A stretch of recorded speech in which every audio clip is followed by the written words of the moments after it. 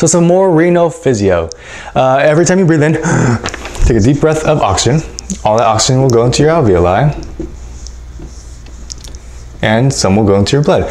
Not every molecule of oxygen will go into your blood. Yeah, we talked about concepts like dead space, but even in normal lungs, not every single molecule of oxygen will go into your blood. All right, so we take a deep breath in.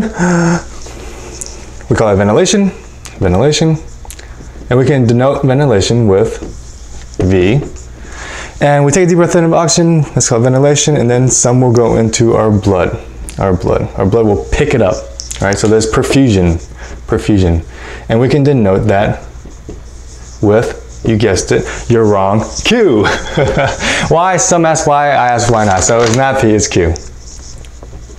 All right, and so not every single molecule of oxygen will go into your blood. That's like the overlying theme of this video. And so if you take the ratio, you get 0.8. All right. Ideally, we want it to be 1 to 1. Yeah, we want every single molecule to get into our blood, but it's not. The world's not ideal. We're at 0.8, and that's close enough. All right. I'm not complaining there. 0.8. Let's see why that is. Here's your lungs. Up top in your apex, you have a ton of air. Yeah, that's kind of like the closest it gets to your trachea, your air.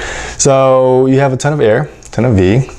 And what does that do to the ratio? We'll increase the ratio. So VQ over here is around 3. All right. Some important pathology tie-in. Aerobes that like oxygen, like tuberculosis, like to reactivate in the upper lobe because there's a ton of air there. So all right, TB. At the bottom of your lung, gravity pulls blood down. You have a ton of perfusion. What does that do to your ratio mathematically? Decreases your ratio. So VQ down here is around 0.6. And if you average everything out, you get 0.8. Again, not that 1 that we want, but close enough. We can get it closer to 1. For example, if you lie down and you reduce that gravity effect in your blood and blood just kind of baths your whole lungs, you kind of even that out and you get closer to 1. So, all right, lie down, or if you exercise, you cause vasodilation, increased perfusion, and that gets us closer to 1. Exercise gets us closer to our magical number of 1, but we never really get there. And in normal resting circumstances, I mean, 0.8 is good enough, okay? Now, what can happen if something goes wrong with our ventilation or something goes wrong with our perfusion?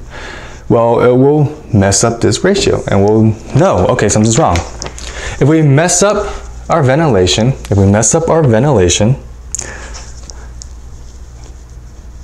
let's just go to the extreme here. If we swallow like a Lego and we completely block our ventilation, and ventilation goes to 0 over perfusion, then that makes 0, right? Ventilation problem. That's just math. Now, if we flip the script, if we have some sort of block here, and we mess up perfusion, if perfusion goes towards 0, V over 0, well, mathematically, anything divided by 0 is a very high number, reaches infinity. Okay, so our perfusion problem.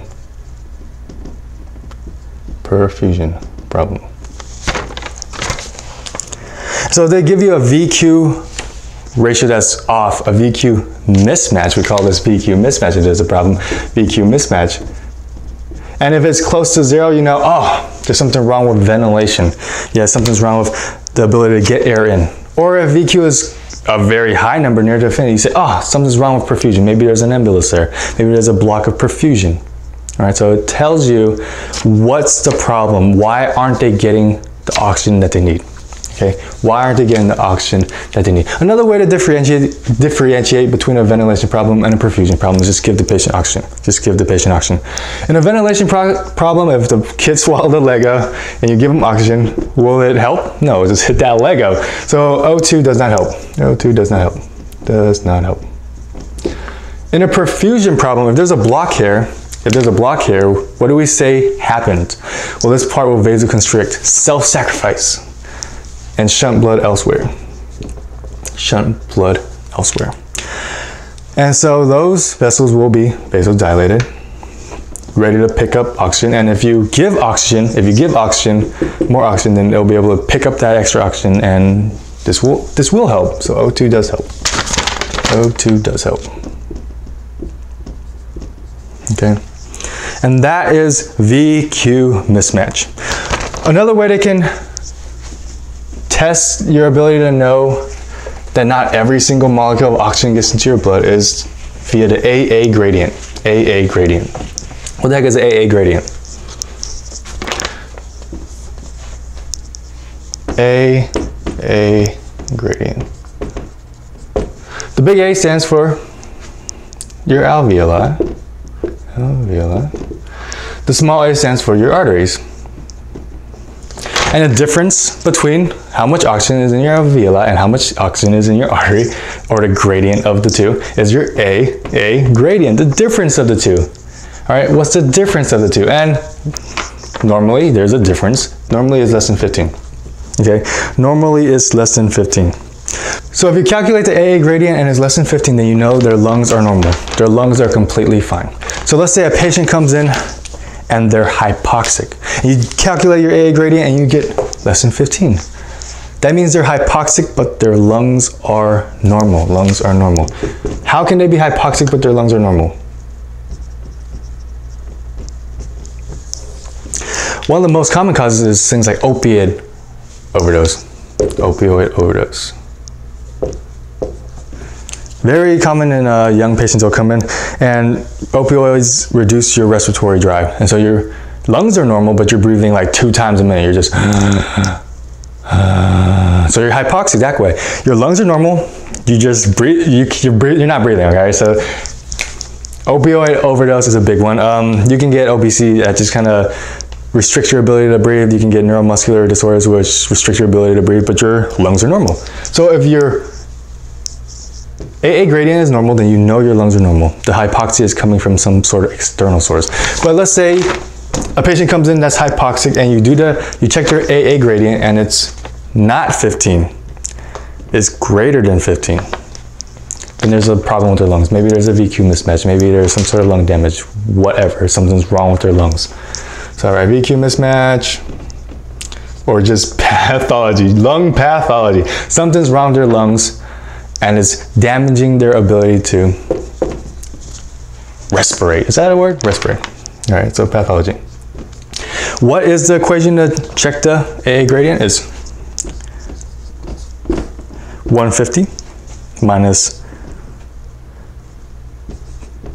the partial pressure of CO2 divided by 0.8 minus the partial pressure of oxygen. That seems quite complicated, and I agree. I'll have a practice question in my notes. Make sure you do the practice question, check the AA gradient, and then you'll be able to find out, okay, is it a problem with the lungs, or is it not a problem with the lungs?